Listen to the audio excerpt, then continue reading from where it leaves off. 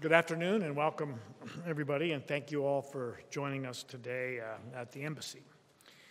And special thanks to Minister of Research, Education, and Universities, my friend Stefania Giannini.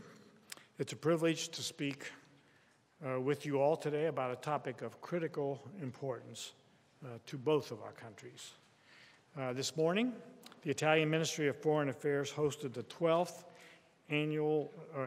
Joint Commission meeting, an important pillar of our bilateral science and technological relationship.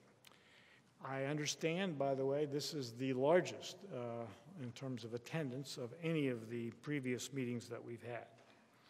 Over the past 2 years, numerous research agencies from the United States and Italy have forged closer cooperation in areas ranging from high-energy physics to research for cultural heritage. This cooperation will benefit both of our countries. It will promote economic growth, which can contribute to the prosperity of all of our citizens, and it will develop partnerships to address all the shared global challenges that we face together. Today's panel discussion aims to promote a robust dialogue on how research drives innovation. Innovation and entrepreneurship are key factors, as we know, driving economic growth in both of our countries. That's where the new jobs come from, innovation and entrepreneurship. By leveraging the talents and ingenuity of our world-renowned research communities, we provide an open platform to commercialize research. That's what's important, the end result of the research. Way back in 1608, Galileo here famously improved the telescope used to look at distant stars. He provided that technology to merchants in Venice.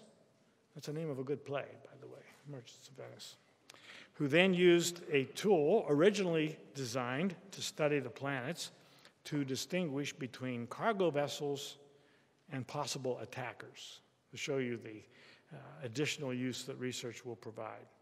350 years later, in 1958, we saw technologies used by United States and European researchers in advanced particle physics as laying the foundation for the internet and the World Wide Web. And just think of the technological breakthrough and all the economic consequences that flowed from that effort. This information was made freely available to millions of engineers and entrepreneurs and is now one of the most primary engines of global economic growth. That is why in 2013, the Obama administration, along with other G8 countries, directed our research agencies to make the results of nationally funded research freely available to the public for the first time. A guy named Todd Park, a friend of mine who was head of the Office of Science and Technology in the White House, promoted the idea, which has been a huge success since then. This will help our engineers and entrepreneurs to quickly identify and commercialize new discoveries and new technologies.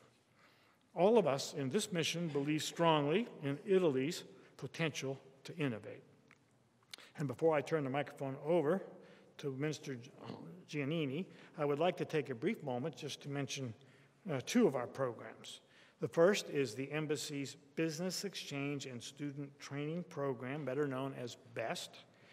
Since 2006, 10 years ago, the U.S. Embassy and private sector partners have supported BEST to create an environment that provides rising professionals with entrepreneurial skills, Italian professionals.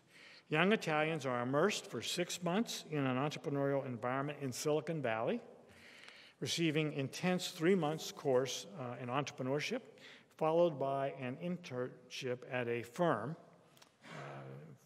typically a startup or formerly a startup in Silicon Valley.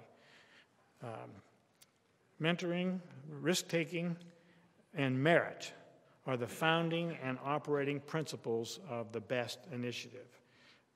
It needs to be expanded and it needs to be funded. And this is a role I think the Italian government can play an important part. The deadline for the 2016 courses will be on March 31st, 2016. So if you know of anybody who you think has a particular aptitude for this kind of work, tell them about the program. And you can find more information on our Fulbright Commission website. The second program is the United States Global Entrepreneurship Summit, or GES, which President Obama announced will take place in Silicon Valley this summer. This summit will highlight the innovation that exists in all corners of the United States and the world, not just metropolitan areas and the urban centers or Silicon Valley. Innovation doesn't just exist in big cities anymore. People are using technology to solve big problems that exist across the whole country and the globe, from automotive and supply chain industries to solutions that benefit consumers, energy, and health. Hosting the summit in Silicon Valley highlights America's entrepreneurial spirit. Many of you have been there, I know. There's nothing like in the world like Silicon Valley, in my experience. It also allows American investors and entrepreneurs to see the talent, solutions, and opportunities that exist not just in America, but around the world. Now, we hope and expect to see a lot of Italians there. I know when Prime Minister Renzi went 2 years ago to Stanford and Silicon Valley, and he spoke there, there were so many Italians who were already there who came to hear him. So there's already a real presence of Italians in Silicon Valley. So thank you all for coming, and best wishes for a successful and productive dialogue this afternoon.